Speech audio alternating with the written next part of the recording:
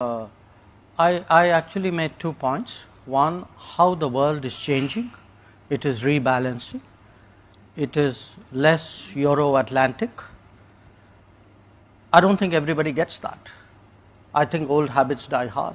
I mean, very candidly, there are still people in the world who believe that their definition, their preferences, their views must override everything else.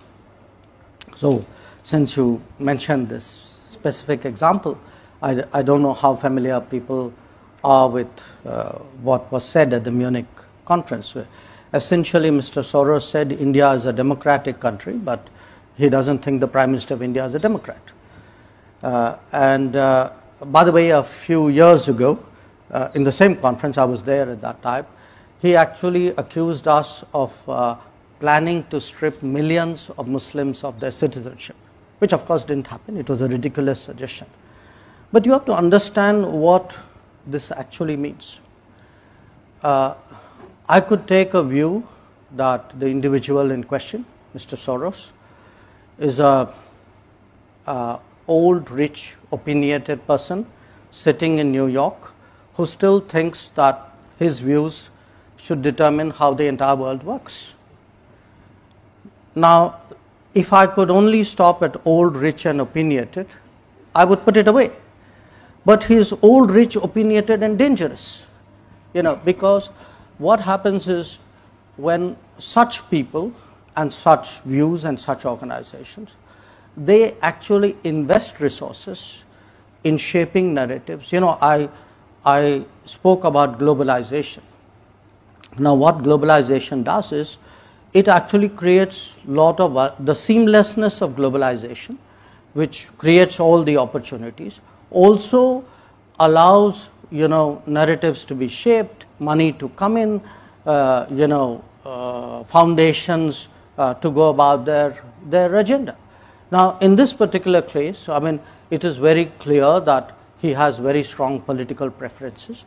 He actually thinks that, I mean, doesn't matter that this is a country of 1.4 billion people, we are almost there, whose voters decide how the country should run.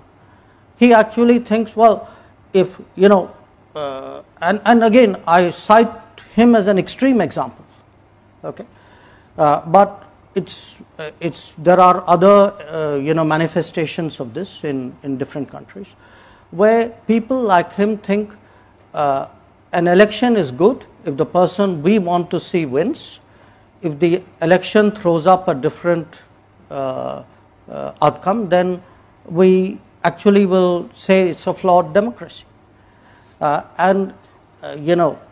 This to my and the beauty is all this is done under the pretense of advocacy of open society, of transparency, etc. So our generation, we have grown up with concepts like regime change, which influence operations. Now, you can call it what you will. I mean, to me, this really looks the same, with a gloss of some kind of do-goodism on it.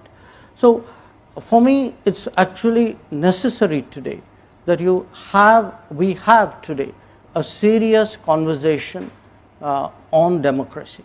When I look at my own democracy, I mean, I have today a voter turnout which is unprecedented, electoral outcomes which are decisive, electoral processes which are not questioned.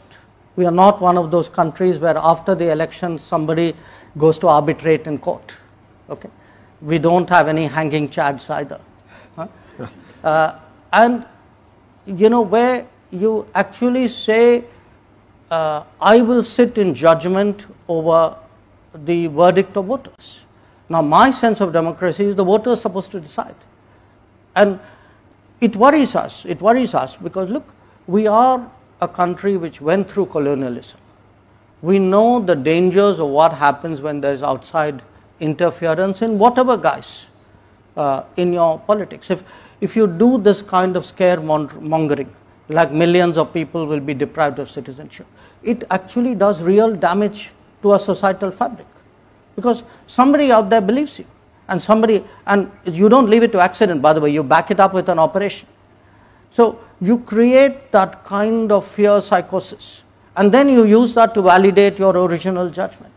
So I do think today, between, you know, whose democracy, whose globalization, why, you know, the transparency of how global processes work, these are real issues which need to be debated. Chennai team la வந்து தமிழர்